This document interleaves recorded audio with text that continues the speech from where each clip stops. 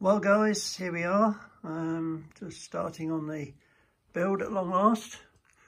I've decided, because the shed is still in quite a state, to bring everything inside in the warm and work in my dining room.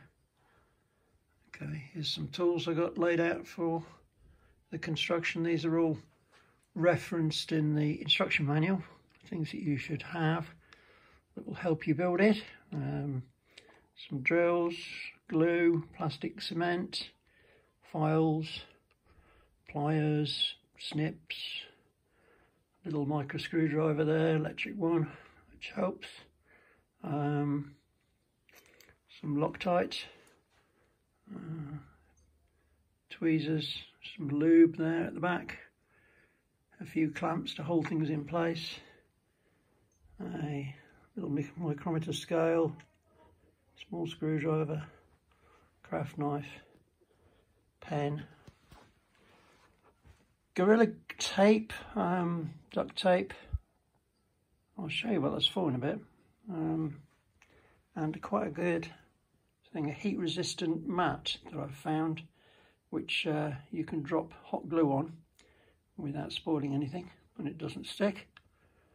And obviously my instruction manual, and away we go. Oh, most important thing, cup of coffee. Bit cold, but better than nothing. Right, let's go. Okay, here as promised is the reason why I have duct tape. If you tear off a nice piece of tape, this Gorilla tape is extremely sticky. It takes quite a bit of effort to get it off the roll. Basically make a loop out of it and then squeeze it flat, put it down onto your surface that you're working on and smooth it down, and you will find it performs beautifully as a means of stopping your screws from rolling away. Any small parts, just tack them on there, it's brilliant. Right, first page of the build, let's see what we've got. Okay, so to start with, we're obviously assembling what looks like the ends of the main frame, and I am not going to show you every single stage because it will get so boring. Okay guys, well I've just spent an interesting few minutes sorting out some of the screws from this model. They come in these beautiful little cases which are labelled up nicely. But unfortunately, when I opened the first case, I discovered that I have plenty of screws, but I also have 16 screws in this box here, which actually belong in that box there. So be careful, your screws appear to have been packed by somebody who was eager to go home on a Friday. And yeah, I ended up with a load of 2 by 16 screws that were in the wrong little compartment. But it looks like there's plenty of screws spare. The ones I actually want, for example, in that compartment I'm supposed to have 2 of these screws, and I've actually got, no, I tell a lie, I'm supposed to have 4 of these screws, I've actually got 10, and I'm supposed to have 8 of these screws, and I've got 10 of those as well, so it looks like there's plenty of spares. Anyway, just thought I'd warn you about that. So I've just spent a few minutes going through all of these and sorting them out. Odd screws in the wrong place, most of them in the box next to where they're supposed to be, and some of these boxes are very, very full, so it's not surprising that they've crept over from one box to another. Still like the idea, still like the way that HG do this. At least it means you can identify most of what you need very quickly. Okay.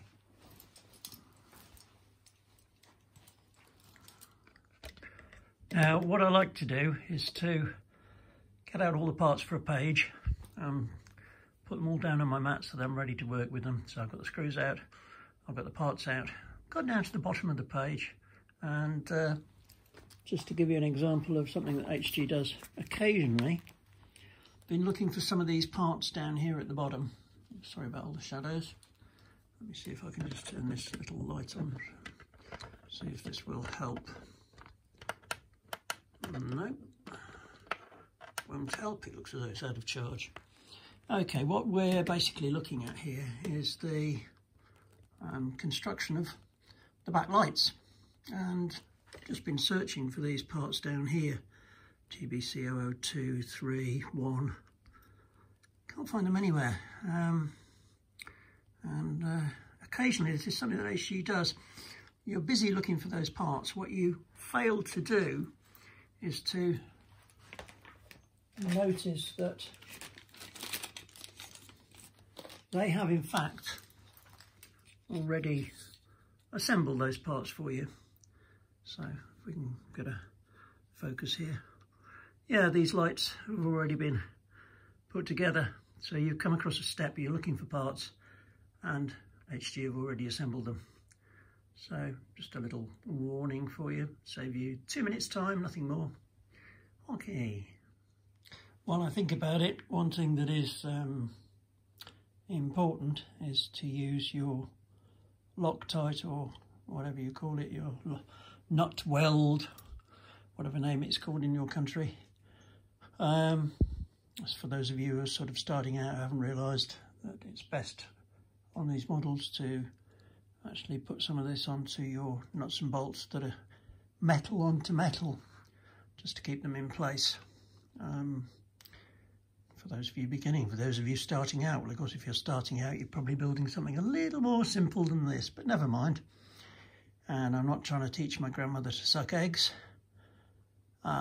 which is a peculiar English expression that won't translate in most of the world. I'm not trying to tell people who know what they're doing how to do something.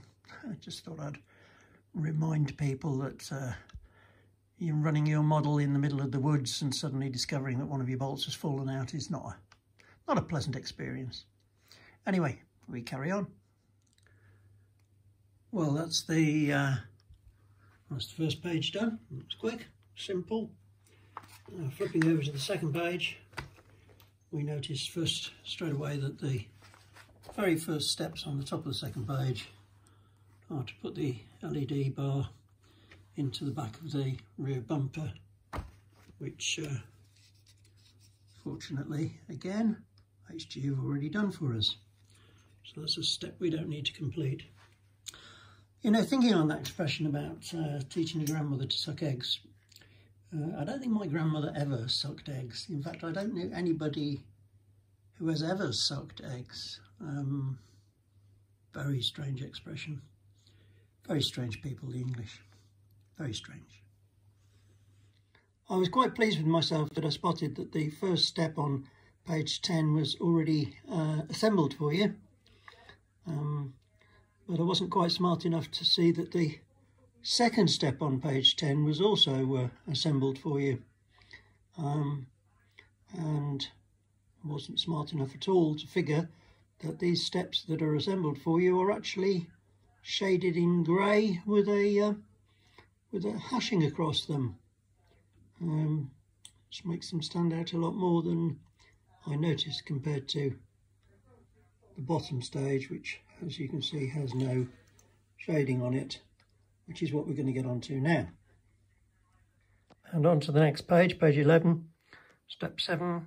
Nothing particularly noteworthy here, apart from that middle piece, the TB135, right in the middle. It does recommend that you back off the screws a complete turn so that it doesn't pull the chassis out of true. I'll carry on when we've done this bit. Nice to see the frame begin to take shape. This gives you an idea of how big the model is. Okay, on to page 12.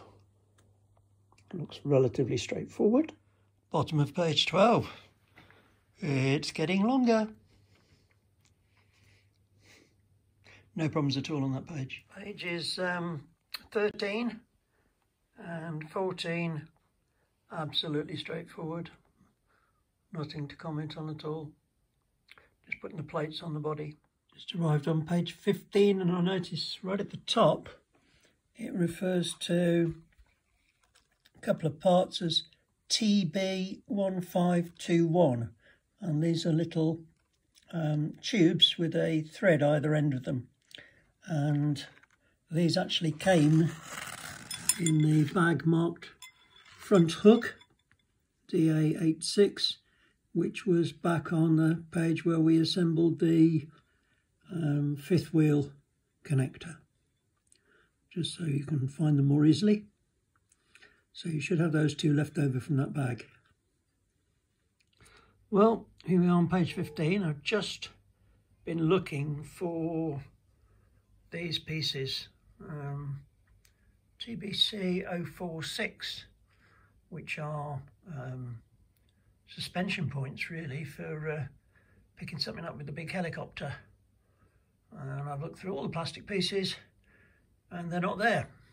And then I discover that they're actually made out of metal.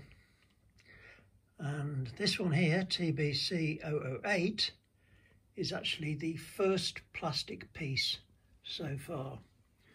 So we've already built this,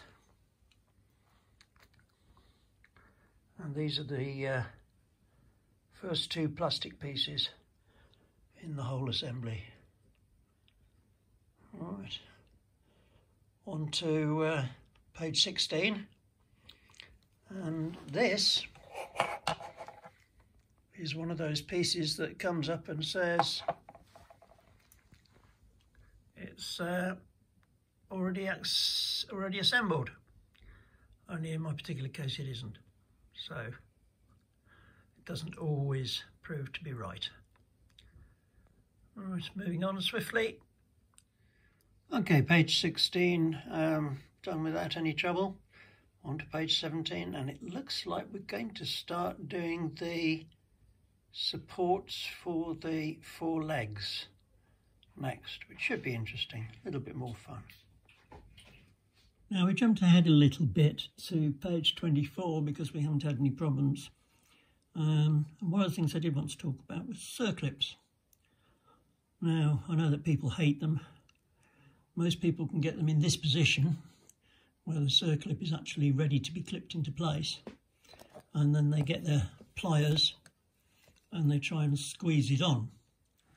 But the problem with most of these pliers is that the inside faces are smooth and they just won't grasp the edge of the circlip. If you get yourself a pair of these, which are pliers with an internally serrated faces, you then know that when you put your pliers on top of the circlip, like so, and you press it, it just slides into place as easy as pie, and your circlip doesn't go zooming off across the room or drop on the floor. So, yeah, number one tip, pliers with internally serrated edges for circlips. Invaluable. Right. And ever onwards. Now I'm going to be very brave. I'm going to attempt to show you how easy it is to put circlips on when you've got the right pliers by doing this live for you.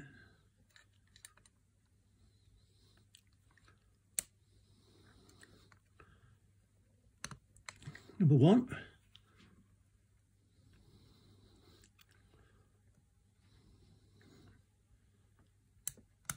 Number two. Number three. So anybody who says to you that, let's just see if I can zoom in a little bit. So anybody who says to you that circlips are difficult is probably using the wrong pliers. Something I did for many years before I learned to do it properly. Anyway, not bragging, just going to try and show people that they can save themselves a considerable amount of time if they get some pliers with serrated edges. This is the one of the legs, ready to be mounted onto the model. It's coming along well. I'm going to put these 4 legs on, and then I'm going to stop for tonight. It's a good place to end it. So I'll show you a completed picture of it with the legs on in a few minutes. Well, there she is in all her glory, and she's big. As you can see by the cup of coffee I've put on top of her to give you some idea of scale. All I've used on her so far, a couple of screwdrivers, my knife for cutting open the plastic bags, the serrated edged pliers, some plastic glue, my thread lock, my vernier calipers, and of course not forgetting my bit of sticky tape, which I can now turn over and is now ready for the next set of screws. Well guys, hope this video wasn't too long for you. I'll be making the next one soon, but just thought I'd let you know it's a altogether lovely piece of work.